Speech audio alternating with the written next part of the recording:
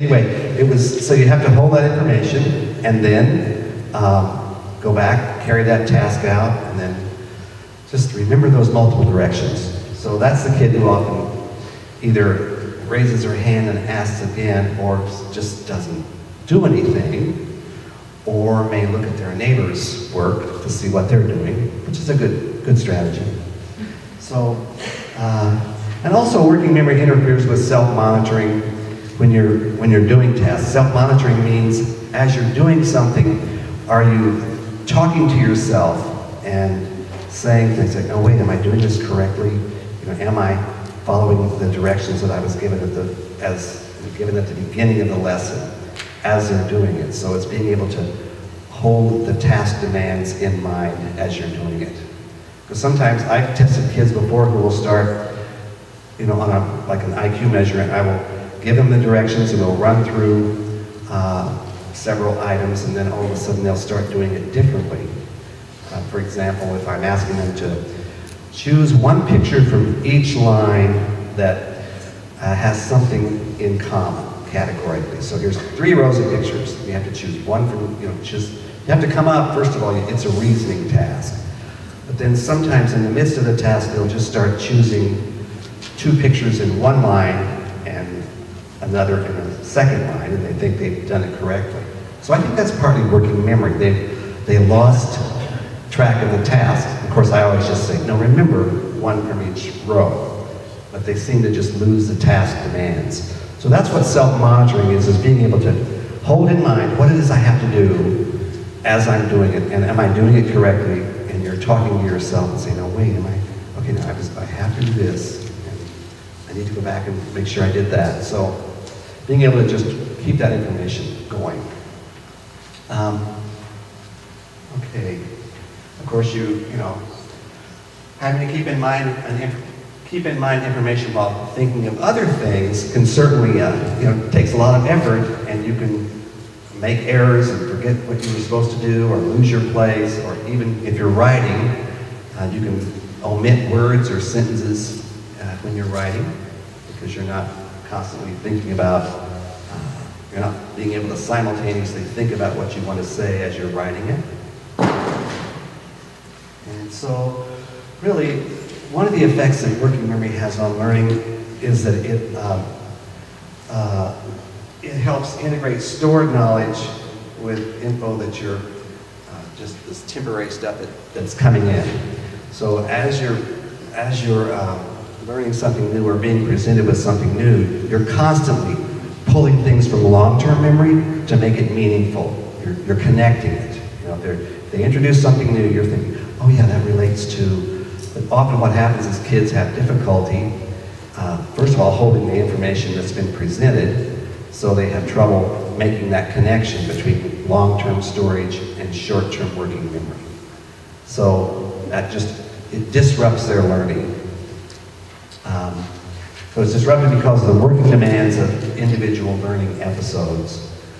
So you can think about it, if you're teaching, well, even if you're just teaching phonic rules, and you know you don't have good working memory from what you've just been taught a moment ago about a sound combination like CH, and then the task moves on to another, you know, the next word, and you haven't really retained that long enough to apply it, then that can interfere with phonics instruction, learning basic math facts, learning spelling rules, learning everything, really.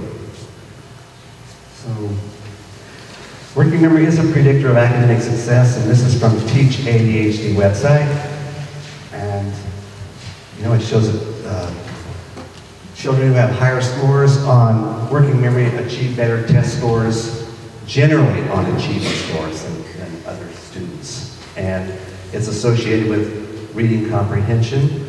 And of course, when you think about a reading comprehension task, if you are trying to answer a question, or if you're looking for a piece of information, as you start reading, a student's work, if they have poor working memory, they may forget what the information is they're looking for once they start reading. So they may have to go back and reread, or they may have to go back and read the question again. So It's being able to hold information or keep information online while you do something with it. And, you know, again, I've indicated how it can interfere with writing tasks. And, of course, you can see that writing is probably the hardest thing. I'm sure there's lots of teachers here who may feel this way, that writing is about the hardest thing you can ask a kid to do. And they're having to hold in mind a lot of different little tasks or you know, a lot of skills as they're doing something. So first of all, what they want to say and how they want to say it, and make sure they use good grammatical usage and word order, and of course, you know, the spelling part of it and the capitalization part, and of course, the purpose of the text or who the audience is. So this places a high load on working memory, and that's why you see a lot of kids who have working memory and ADHD. They have a terrible time with writing tasks because it requires you to integrate so much into that act. Of course, if you are automatic in a lot of these things, if you've written a lot of sentences and you have great spelling and you have, you know, you understand capitalization and punctuation and it's just automatic, then you can write much more easily. In fact, that's one way to you know, compensate for some of these working memory things, is to practice and become more automatic. Or if you're a slow writer, you know, it's like if you're a slow writer, then you learn to type. But anyway, these are, writing is the hardest thing you can ask a kid to do, and if you have working memory problems, it's going to make it extremely hard. And of course, when it gets, you know, again, getting back to the math side of it, you're being asked to do several things whenever you have to solve, especially story problems. And so, you know, just being able to, as I said before, rule out information that's not meaningful, and then being able to apply those strategies and know that even though you may have completed one step, you may have more steps to complete. I see it all the time where I test kids, and it's maybe a 3-step problem, and they give me the answer after the first step. And it may be interest on a TV set that costs $500, and they'll say, okay, let's see, $1,000, you know, or something, you know, something that will be not reasonable. And I look at them like, now really, I don't say it, but I give them this look that says, do you really think that? And you know, they think, yeah, that's my answer. So they're not self-monitoring either whenever they're trying to problem solve. So again, here are other implications, and you can see it can affect a lot of different things. Following directions, reflecting on your actions, monitoring how you're doing on something.